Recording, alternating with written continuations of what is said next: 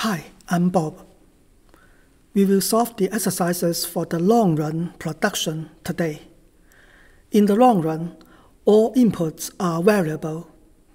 We use isoquant to illustrate the combinations of labor and capital that produce a given quantity of output. The slope of the isoquant is called the marginal rate of technical substitution. It tells us the ability of a firm to replace one input with another while holding output constant. We also learn the concept of elasticity of substitution. It shows how the input ratio changes as the slope of the isoquant changes. The relationship between the constant elasticity of substitution production function, the linear production function, the fixed proportion production function, and the Cobb-Douglas production function is discussed. Before we start the exercises for the long-run production, we finish the last question for the short-run production we haven't solved in the last video. Here is exercise 3.7. Based on the information in the application, MRTS and the Green Revolution, how did the average production of labor in corn production change over time?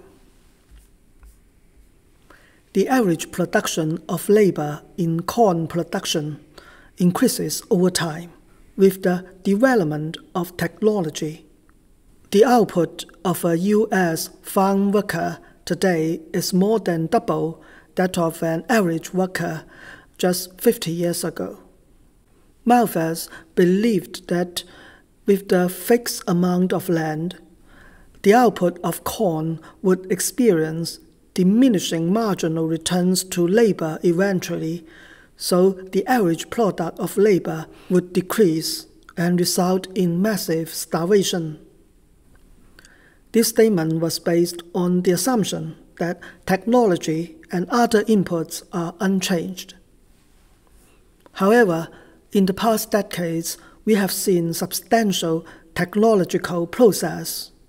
Farmers make greater use of other inputs such as fertilizers, capital, and superior seeds.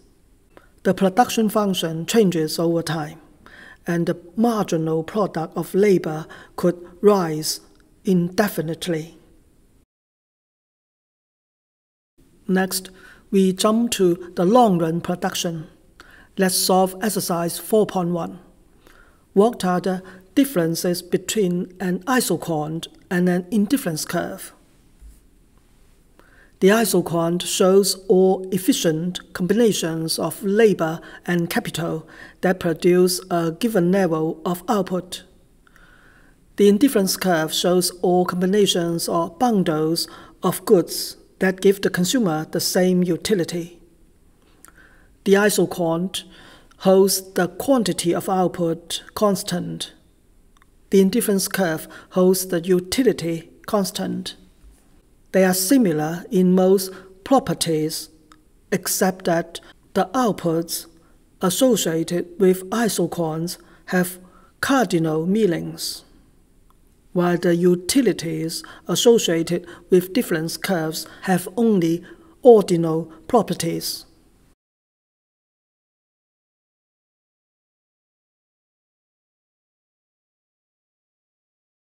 Let's find answers to exercise 4.2. Why must isoquants be thin? Suppose an isoquant is thick. We consider 2 points on the isoquant A and B. It costs more labor and capital for the firm to produce at point B than at point A.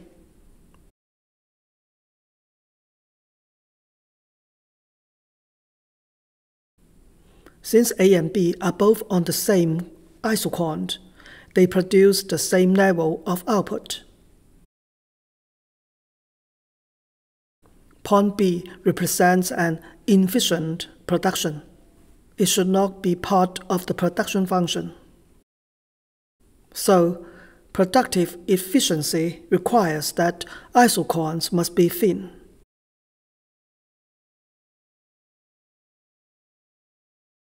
Let's go to exercise 4.3.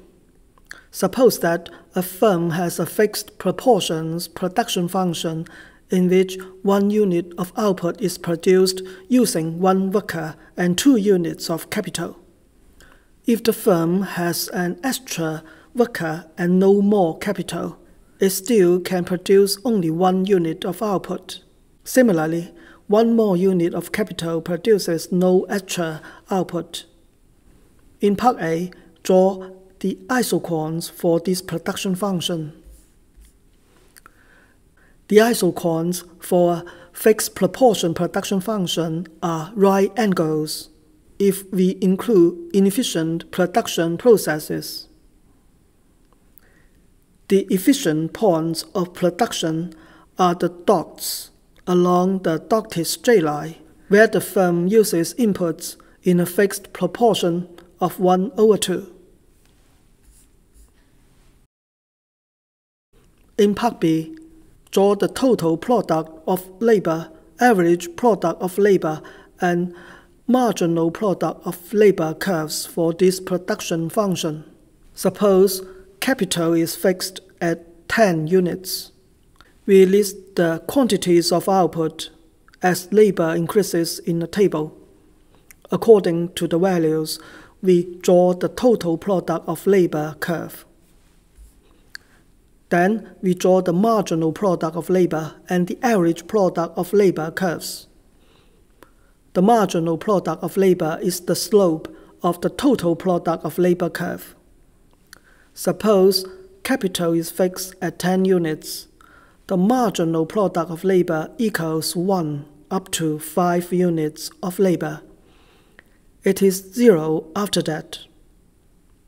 It is the blue line in the diagram. The average product of labor is the slope of the straight line that connects the origin to the points on the total product of labor curve. It equals 1 up to 5 units of labor and then drops gradually. It is the red curve in the diagram.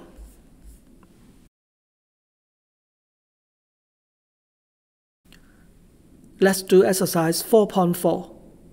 To produce a book Q equals 1, a firm uses 1 unit of paper X equals 1 and the services of a printing press Y equals 1. Draw an isoquant for this production process. Explain the reason for its shape. The fixed proportion production function is as follows. The isoquants are right angles if we include inefficient production processes.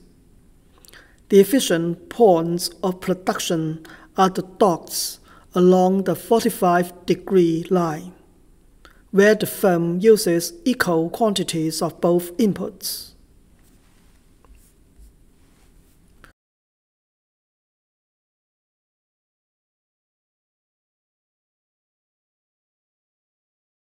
Let's go to exercise 4.5. What is the production function if L and K are perfect substitutes and each unit of Q requires 1 unit of L or 1 unit of K or a combination of these inputs that equals 1? If the inputs are perfect substitutes, the production function is linear. Q equals L plus K.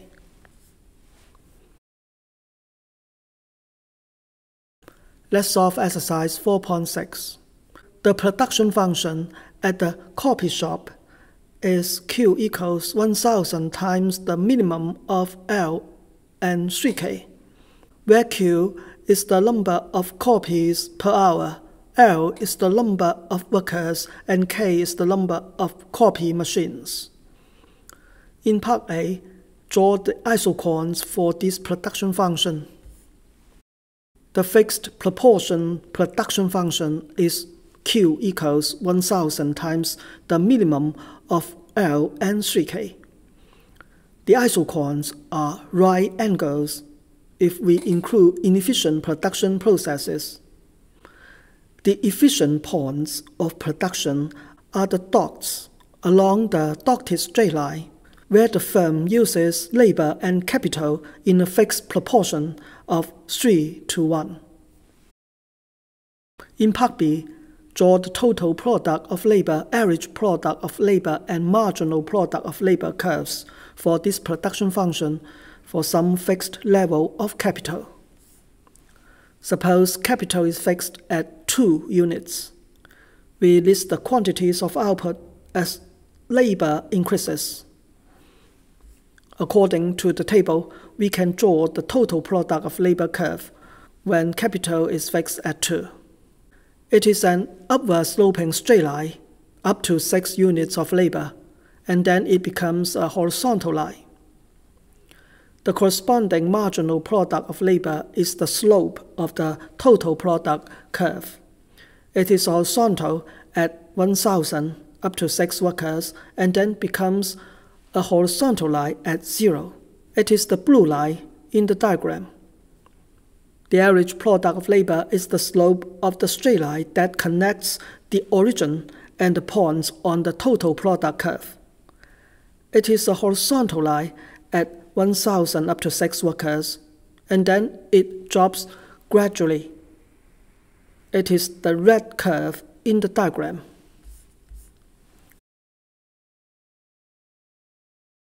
Let's find answers to exercise 4.7. At L equals 4 and K equals 4, the marginal product of labor is 2 and the marginal product of capital is 3. What is the marginal rate of technical substitution? The marginal rate of technical substitution is the slope of the isoquant. It is the change in capital divided by the change in labor. It equals the negative of the ratio of the marginal product of labor to the marginal product of capital. It equals -2/3. Let's do exercise 4.8. Mark launders his white clothes using the production function Q equals B plus 0.5 times G, where B is the number of cups of Clorox bleach and G is the number of cups of generic bleach that is half as potent. Draw an isoquant. What are the marginal product of B and G? What is the marginal rate of technical substitution at each point on an isoquant? The linear production function is as follows. The marginal product of B is the marginal change in output as B increases by 1 unit, holding other inputs constant. It is 1. The marginal product of G is partial Q over partial G. It equals 1/2. The marginal rate of technical substitution is the slope of the isoquants. It equals the negative of the ratio of the marginal product of B to the marginal product of G. It is -2. It is the same at each point on the isoquant.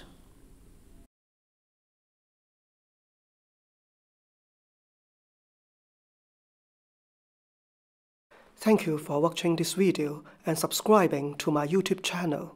See you next time.